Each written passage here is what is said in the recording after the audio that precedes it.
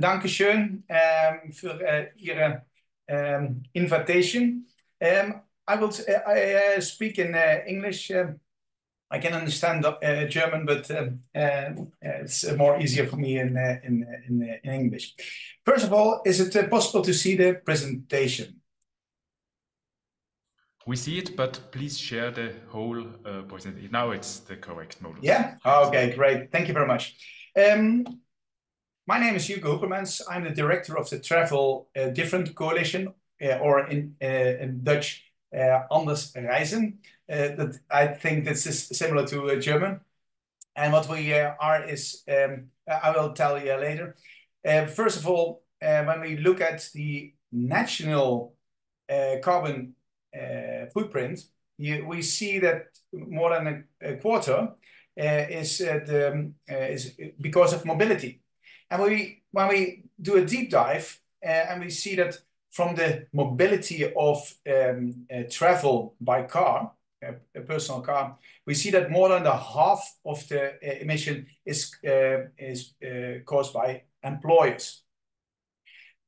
And that's only the national part. I don't look now at the international part, but that's even more. So that's the reason why we said to each other, why don't we put our hands together and look at what can employers do themselves, not looking at Europe, not looking at the government, but just do it themselves. And we made a pledge with 70 companies, big companies, all companies more than 1,000 employees working there. So we said a goal, let's reduce the carbon footprint on the way employees travel with 50%. And in the period 2016-2030, and 25% already reached the goal. So this year we make a new ambitious goal. But first of all, when we look at the international part of, because VCO asked me to present from the travel from plane to train. But first of all, when we look at CO2 emissions, this is, for example, for one of the biggest companies, the CO2 emission, you see that the biggest emission is the long travel, and not the short travel. But when we look at the no-brainers, travel by train is a no-brainer. So we help the companies with best practices. So they share with us in a network on CEO level, on HR level, and sustainability level. And we share with each other what kind of best practices help to reduce carbon footprint. And one of the easy parts is to change the model shift from plane to train. And what I tell you now is, I'm going to share also the link for this checklist. But what can you do as a company to change your behavior? And I've got only 5 minutes to talk, so I need to talk a little bit quick. There's 3 things. One is to make a travel policy together. 2 is the travel management company has a big role. And 3, communication with your employees.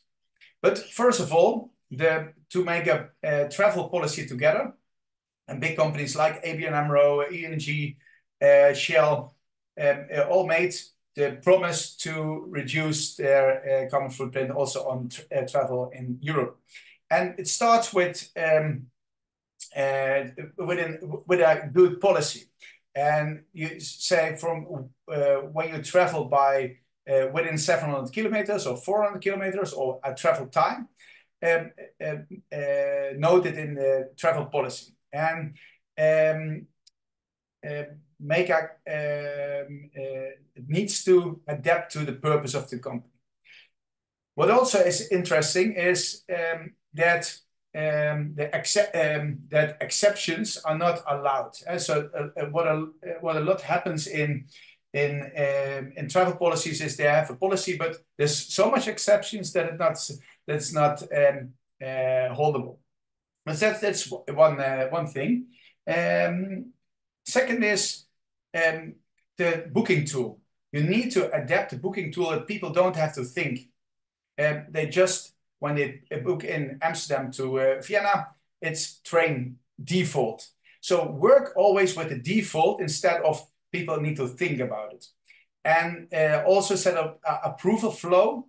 That's not only I make my decision by myself. No, my boss needs to approve.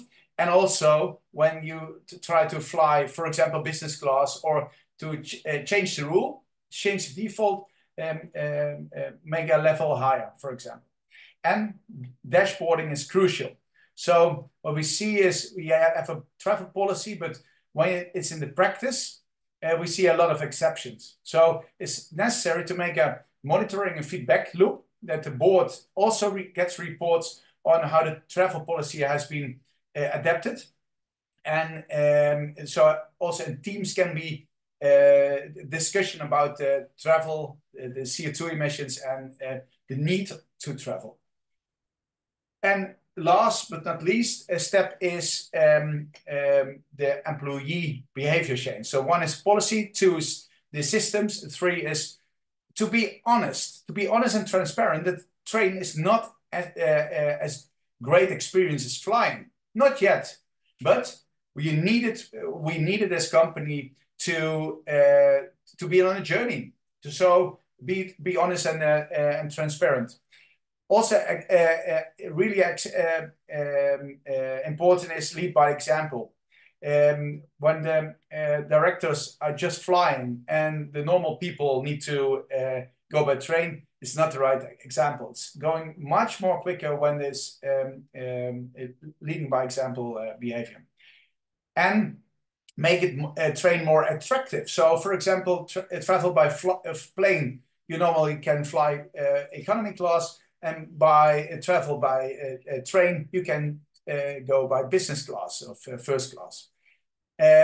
Also, take away the not the perks, but also take away perks, because, for example, the frequent flyer miles are a trigger to fly and to keep flying. So be aware of that. And second is, when you travel by train, sometimes takes longer. So also facilitate that people can take a hotel, or it can take extra time to travel. And last, we have decision tree, and that's also helping companies. When do you do what, and share it in the company. So this is what I would like to tell about in a quick, in 5 minutes, about travel policies, what big companies in the Netherlands are adapting or have adapted. And it's a journey. It's not that everybody jumped in the train and nobody takes the plane anymore, but it's but this is a journey where we started 7 years ago, and we have great results on that. So, Christian, that was my contribution.